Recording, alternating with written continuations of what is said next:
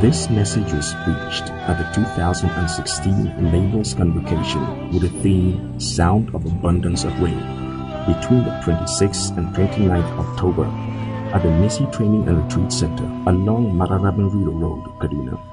For further inquiries on this and other messages, please contact Refuge Media, number 19 Mayera Street, Navi Plaza, opposite Zitka Model Schools, Narai High Cost, Barnawa. Telephone numbers 0703-456-8035 or 0805-845-5719. Email preciousteam@yahoo.com. Website www.theplaceofrefuge.org. May your heart find help as you listen in Jesus' name.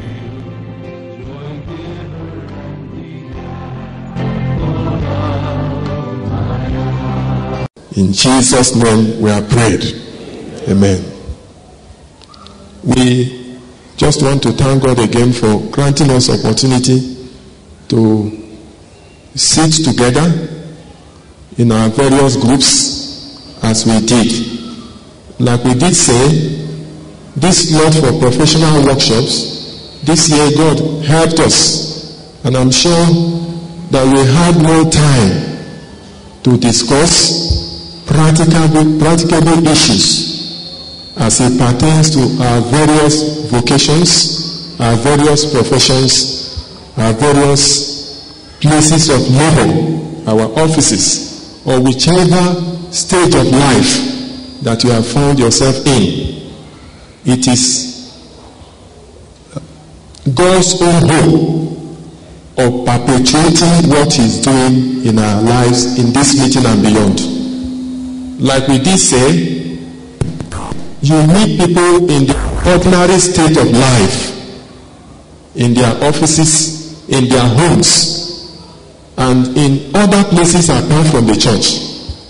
When we come for meetings like this, there are several people that will never be part of this meeting. No matter how much you try to invite them, somehow, they will not be here. And the only place where you can meet them is in their workplaces. It is there that they are ordinary. It is there that they are themselves. It is there that they are able to express their problems. You will see them in their natural state. And it is there that we have opportunity to affect them, to touch them, to win them over for Christ. We recognize that even the revival that we are praying for, if God will not carry it beyond the hall, beyond this tent, it means that the effort of God has been in vain. We are looking for a revival that will lead to transformation. None of us here is happy about the state of things with the church and in our various workplaces. And like we said in the introduction, it looks as if the people at the other side, the children of darkness, they seem to be perpetuating and multiplying their own kind. We are watching them gradually taking over. We are watching evil multiplying in our midst. And it looks as if we are so helpless to do anything about it. There's so much religious fanfare. But when it comes to the Christ that we profess being seen in our national life, in the market, in the hospital, in several places where people live their normal life, we see that it's not like that. We don't see it yet. I used to be bothered that when you go to Europe, you go to America, you go outside the shores of our nation, I discovered that these people, they don't profess God the way we do. They may have their own peculiar problems, but they seem to have achieved what we have not achieved. In their society, integrity is the watchword. They are not going to church, but they will not cheat you. They are not going to church, but they are not as corrupt and as wicked as we are. They are not going to church, but when you merit a thing, it will be given to you. But here we are, full of all night prayers and several religious activities. And we are asking, why is it that despite all these things, we are not seeing again the effect in the society? So the burden of this workshop is that we carry all that God is doing, all that God has said, all that God has instructed you back to your own place of deployment. As we went around and we saw the practicality of the discussions that were going on, it was a joy to our heart.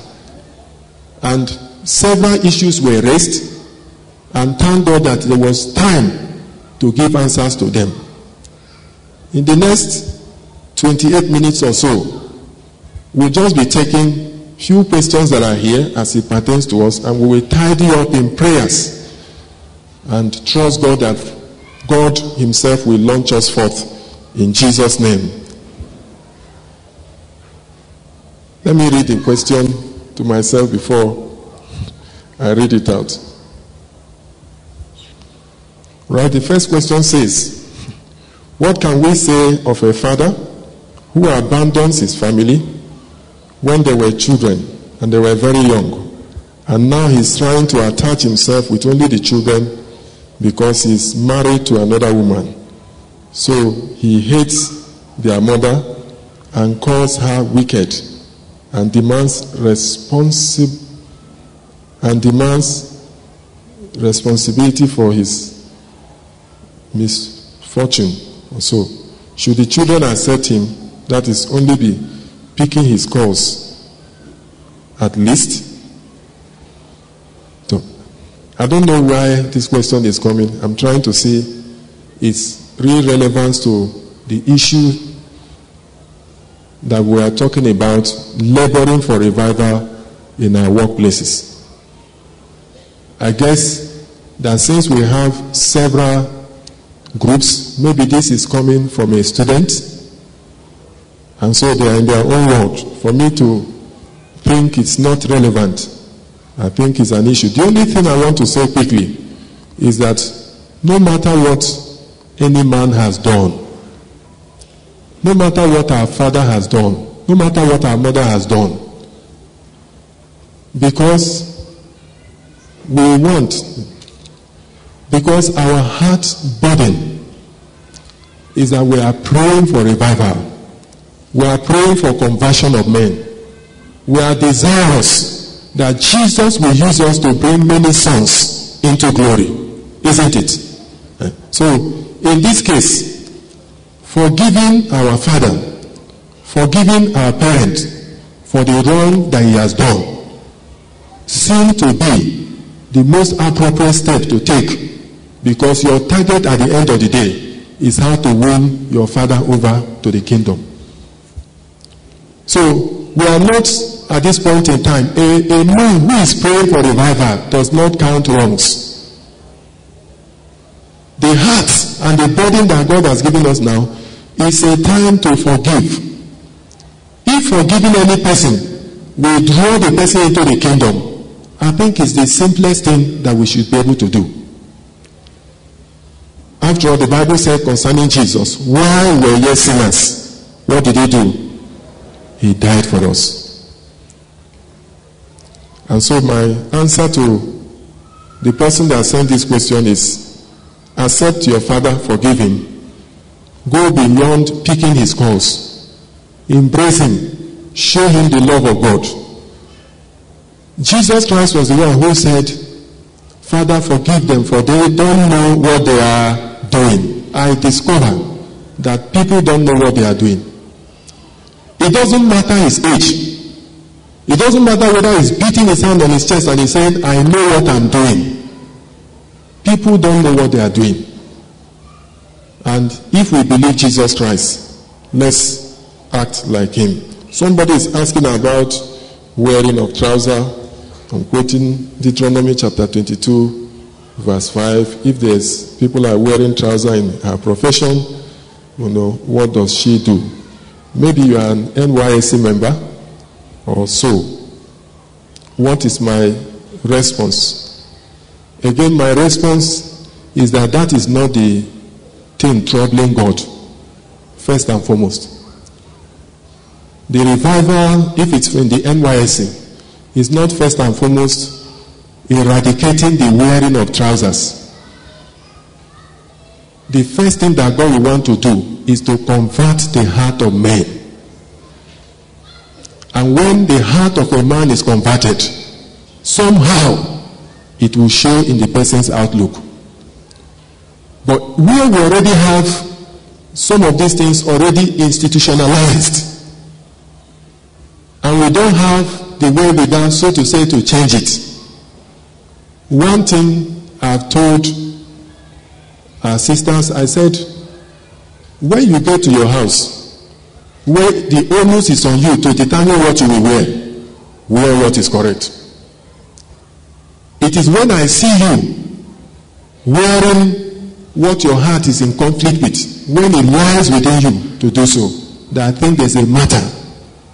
But when it comes to NYSC, and maybe we don't have the wherewithal to change it, even though we have said that God's problem and the major issue and what will bring revival is not first and foremost changing the dressing of core members. I assume this is a core member because he's talking about wearing trousers being made compulsory in maybe her place of work. So, wear them. If that is the only thing, or if that is the option. And sometimes some people have gone out of their way to resew some of these clothings and make them become revealing. But if it is the ordinary one that is sold, NYSC uniform, please wear them if you couldn't change them, and rather concentrate your heart on praying for the conversion of the heart of men. God will resolve this. We don't want to talk more about trousers. The last question: most handworks require the help of mechanics or machine devices and tools for its execution. These machines are very expensive that most of us can hardly buy it. So since the business belongs to God, what should we do to secure these machines and also improve on today's knowledge of operation as required or services for our customers and God? I'm trying to picture what he's writing, that this person must belong to the artisan group, and he's saying by virtue of their work they require or they use machines that are expensive, and he's saying what can they do to acquire these machines, knowing that the knowledge of this use of these modern machines will enhance their operations. I would have referred this question back to the workshop group for the leader to bring answers to them. But again, on a general note, Bible said, despise not the days of small beginning. And everything in the kingdom of God starts as a mustard seed.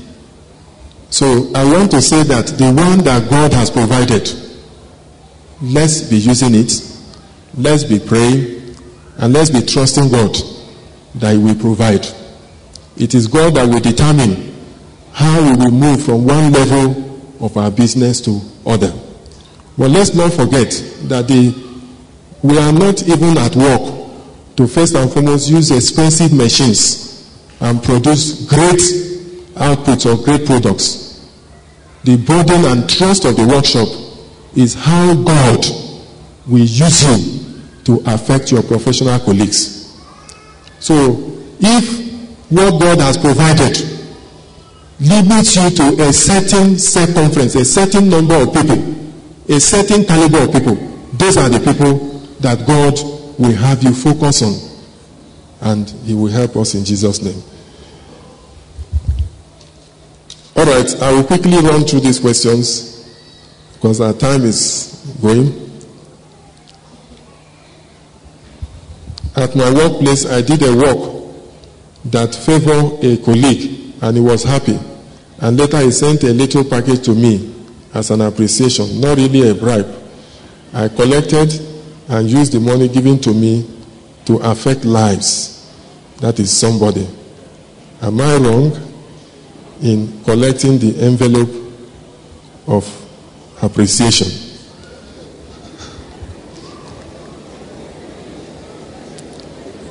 Praise the Lord. You know, I was going to say that if your conscience condemns you, the scripture said, then you are not right with God.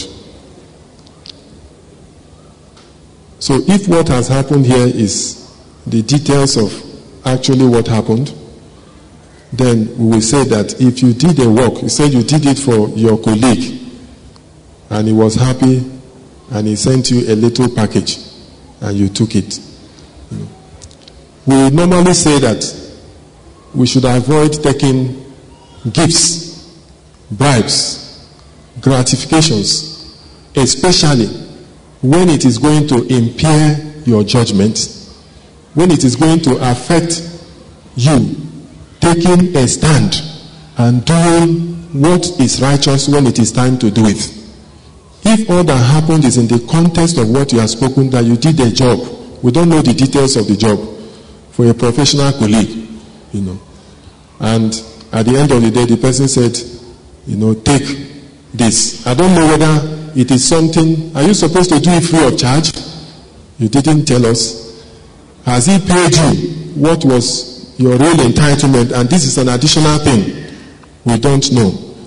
But if we did it, you did a job for any person, and the person is coming to say, take something from my heart, and it's actually from the person's heart, and you yourself have prayed,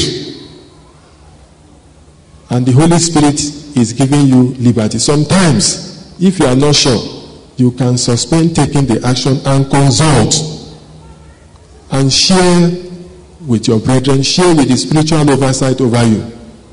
There is nothing wrong with that, and get a better counsel depending on the details of this. Supposing we are going to be talking with this person, we would have been asking more questions so that we can actually find the context on which this gift was given.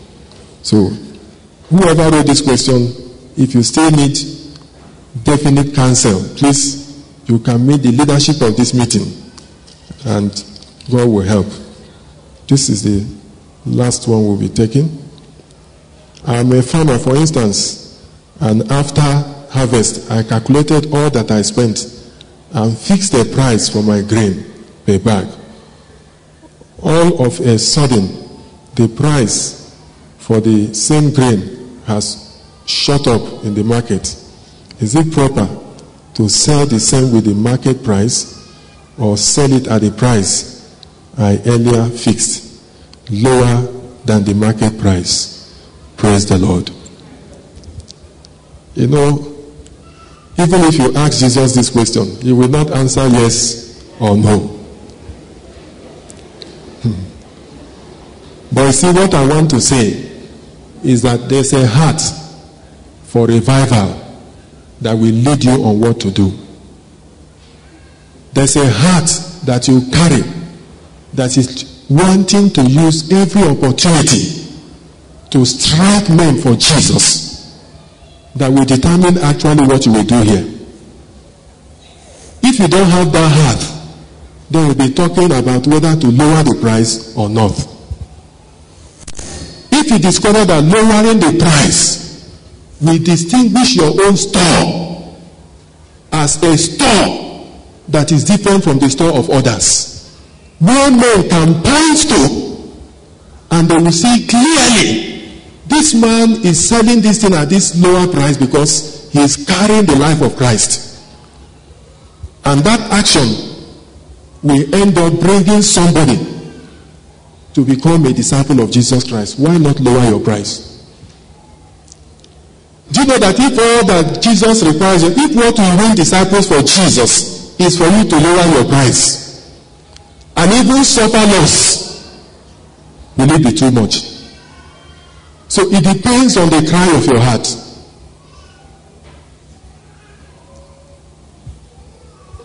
The Lord will help us.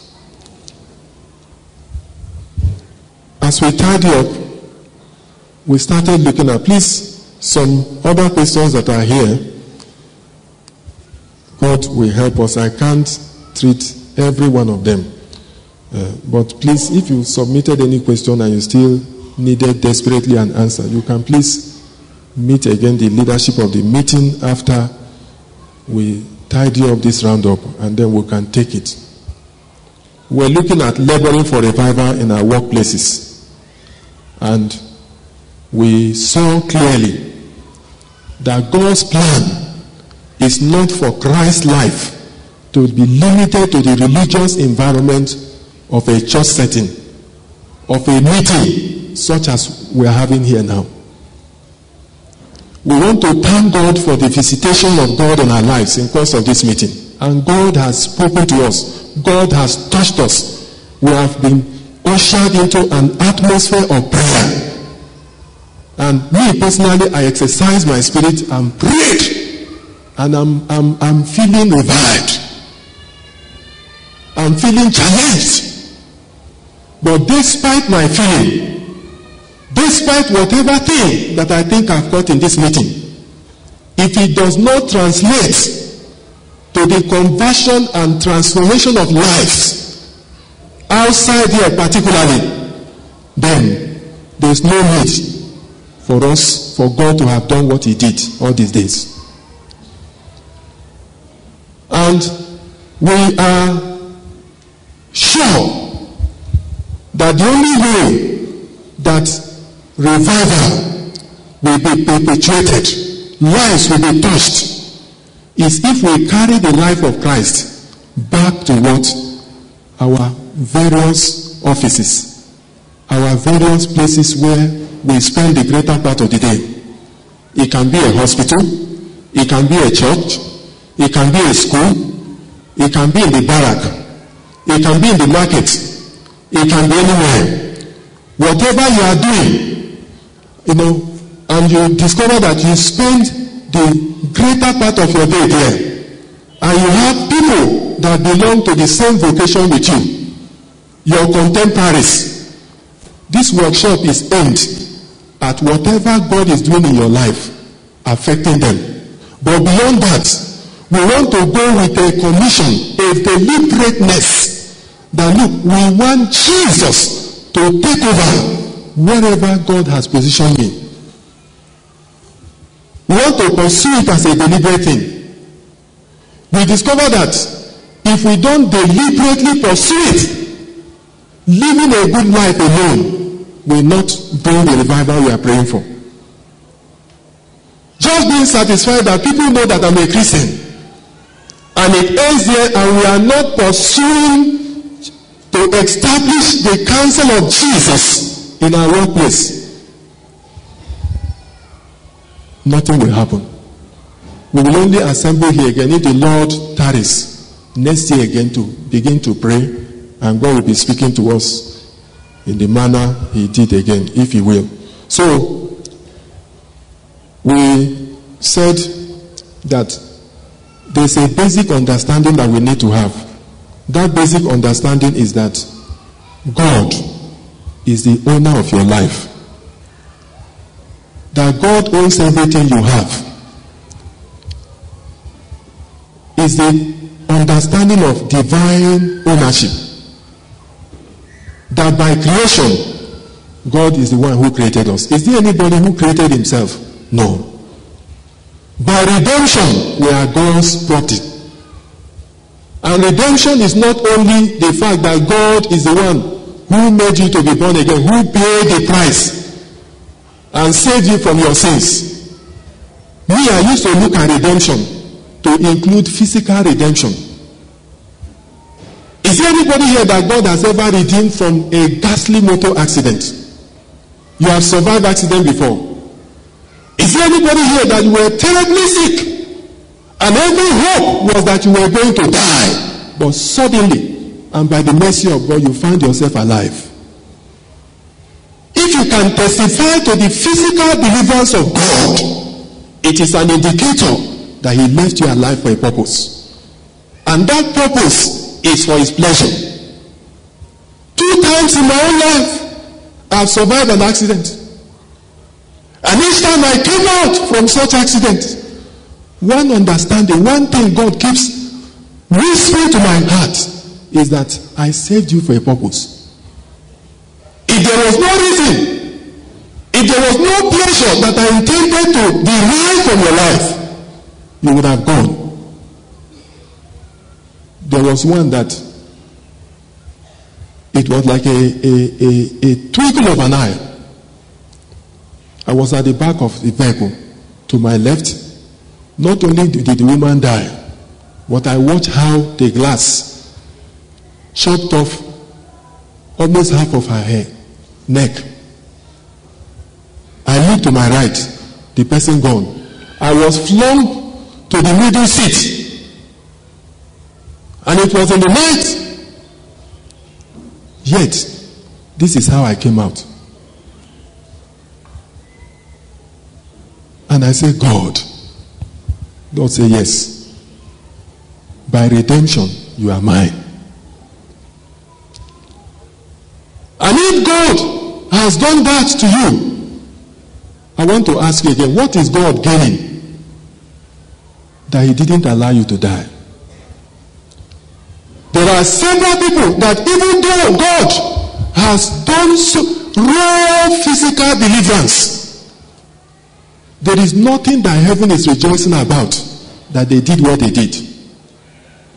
There are some people that even their physical health is a trouble to heaven.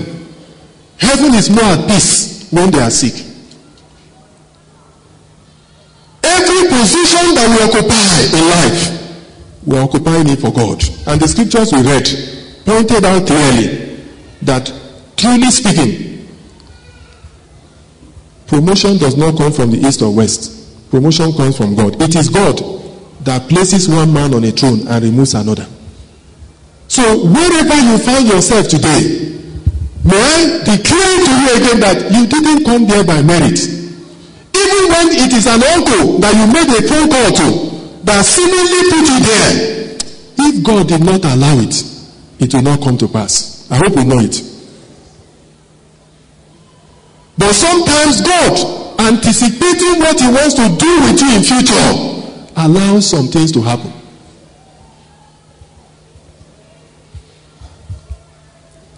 Every possession in our control, who is the owner of it? Is God. There is nothing like my car, my house, my job, my children. Every of those things that we are saying, my. Actually speaking, from the discussions that we had in our workshop today, did God give us understanding that it is not yours, it is God's. Except we have this understanding, when it comes to pursuit of revival, when you have come to know that you are not the owner of your life, you are not the owner of the job that you find yourself doing. You didn't bring yourself there. God saved you for a purpose, and you are only there for his pleasure. And that if your life is not giving him pleasure there, you have no business being in that place. Then you will be able to settle down and pursue revival. God has helped us to practically discuss pursuit of the revival in our various workplaces. But we want to pray on opportunities in our workplaces. There are several opportunities that are bound. In Matthew 25:31-46, we're not going to read it for want of time, but you know that story. You know the story. I was sick. You didn't visit me. I was in prison, I was naked, and all of those things that transpired there. But God wants to open our eyes to see opportunities that are bound in our various workplaces. I am a military man, and I've discovered that it is one of the best things that can happen to you. People feel that military puts you at a disadvantage, but I have seen that it is the best profession because it places you with every advantage. Do you know that even though people are afraid to enter vehicles that they don't know, if somebody is waiting for lift and is standing by the roadside waving down a vehicle, if he looks at the driver and the person that stops is in military uniform, what happens to the person who wants to enter? If they are offering you lift, your confidence say, I am secured. I gave somebody lift one time and I decided to crack a joke. I said, you have just entered into the hand of kidnappers. And then the person said, sir, it's not possible. I said, why do you say it's not possible? He said, it's not possible. Anyway, quickly, before time will be gone past and I will drop the person, we have to quickly strike. Strike means you are quickly sharing the word of God before you get to the place where you will drop the person. That is what that car was given to you for. You cannot have a vehicle. And what is bothering me is that my shock absorber is bad. I don't carry more than 3 people at the back. They wanted to do firewood in a meeting like this inside your car. And you are saying, no. Don't dirty my car. It's because you think it's your own. Everything at your disposal. Are you a teacher? How can you have students that are given to us from morning to afternoon? Parents are coming to drop them and they are saying, take this child until 2 o'clock. I am giving you 6 hours, 7 hours to spend with my child. I will come and collect him back. What an opportunity to do a strike and affect the life of these children.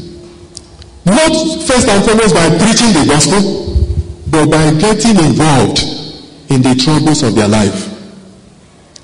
By using academics as a platform to win the heart of that child. There's a scripture that touches me whenever I'm relating with these children. The Bible says, it says, I have become all things to all men, so that I will win them to Christ. To a child, I have become a child, so that I can win him for Christ. So whatever is the understanding of a child about what Christ ought to be, a teacher is descending to the level of that child. If his problem is indices and logarithms, and you are the teacher that helped him to understand that, they will never forget you.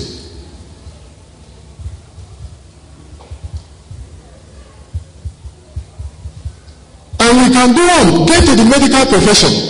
God has given us opportunity to be the person, the people that meet those who are on their way to eternity.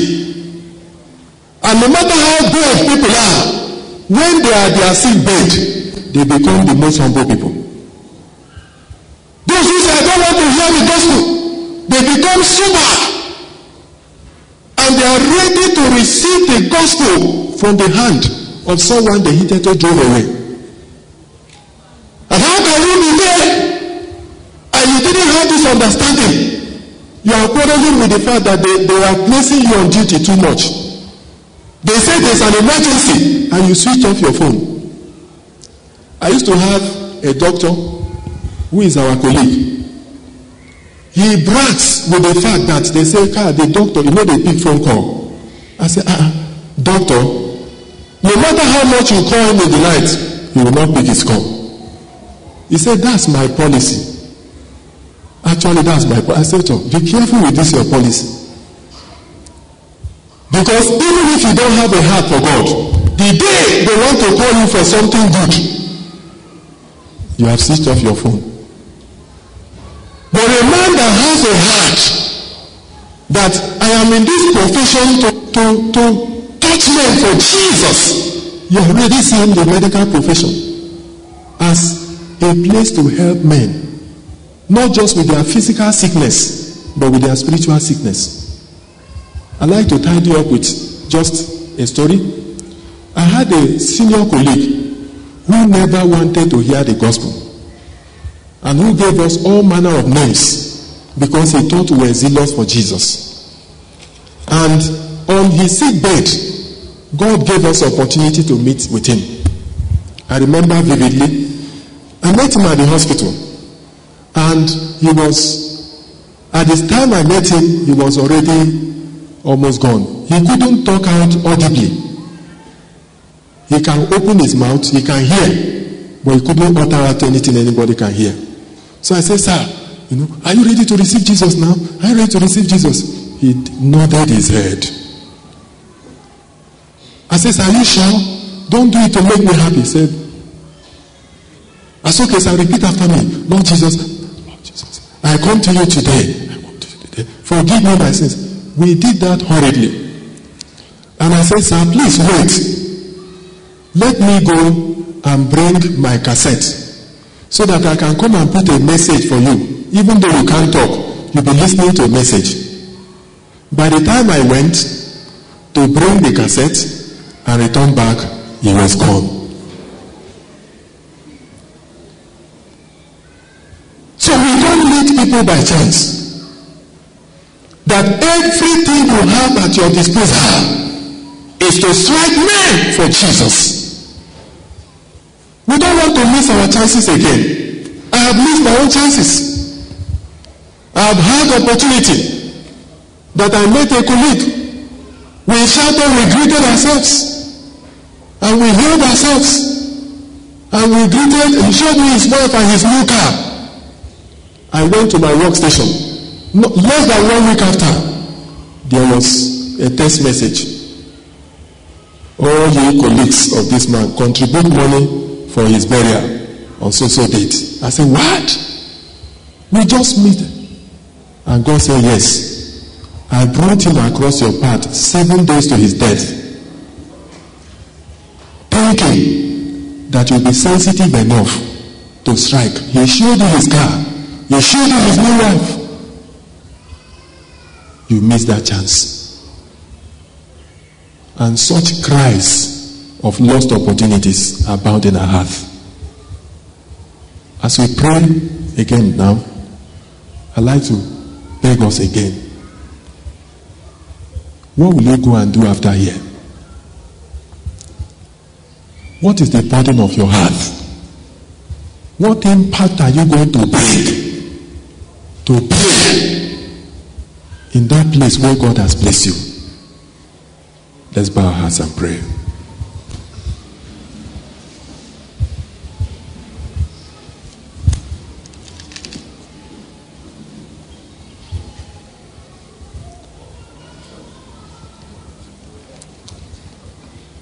Can you just speak to God again? It's been a long session, we know. But this is the hope of this revival. I like us to pray a prayer that I say, Lord, I see men as trees. Open my eyes to see men as souls. Open my eyes, Lord, to see men as souls. Sometimes you see their money. You see their intelligence. You see their academic prowess. But you don't see them as a soul. They can be here today, they will vanish tomorrow. You are that man. You are that woman that God has positioned as a last resort on his journey to eternity. Let's Let's beg God to help us to strike when opportunity comes. You are going to strike. Every opportunity that God brings, we will not waste it again. We have wasted so much opportunity. But we want to strike.